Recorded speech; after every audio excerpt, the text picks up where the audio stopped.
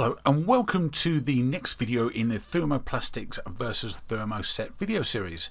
In this video we're going to be looking at the common uses and products for both thermosets and thermoplastics. So let's start with thermoplastics and some common uses for the most common plastics. So we've got nylon, or polyamide, or PA as it's known. So mechanical and automotive parts, clothing, packaging, cupboard hinges, heat-resistant composite manufacturing. Polyethylene, or PE. We've got drums, gas tank coating, milk bottles, squeezy bottles, jugs, movable machine parts, bullet-resistant vests, laundry detergent containers. Acrylic, or PMMA. We have battery covers, lightweight glass alternatives, vehicle tail light covers, eye lenses, and can be used as bone cement in medicine. Polypropylene, or PP.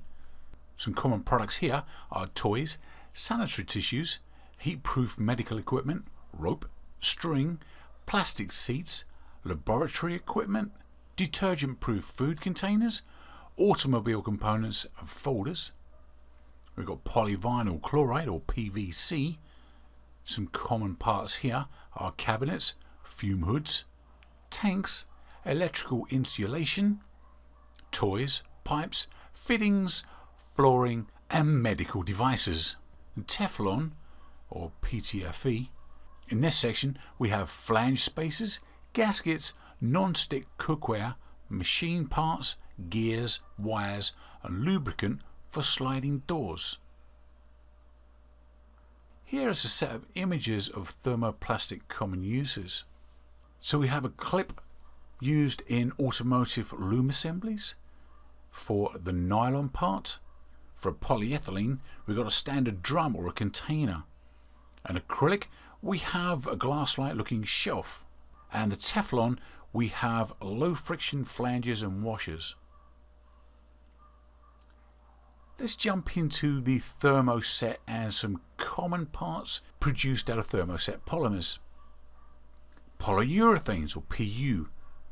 We've got paints, coatings, insulating foams, car parts, print rollers, footwear, sealants and adhesives. Epoxy resin, we've got aircraft components, tooling jigs and fixtures, coatings, adhesives for automobiles, marine vessel parts, electronic components.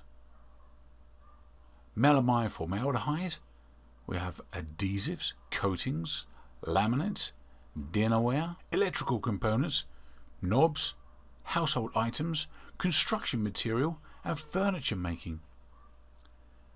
Urea formaldehyde, we have plywood foam, electrical items, doorknobs, toilet items, adhesives, chemical inert coatings, paper, plastic mouldings and decorative articles.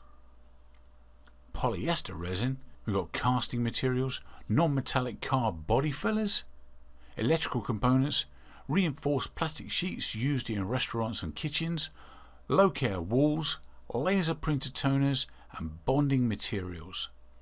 Bakelite, we have precision made parts, vehicle disc brake cylinders, knobs, plasticware, electrical products and insulation, plugs and sockets, automotive parts, light bulb supports and kitchenware handles.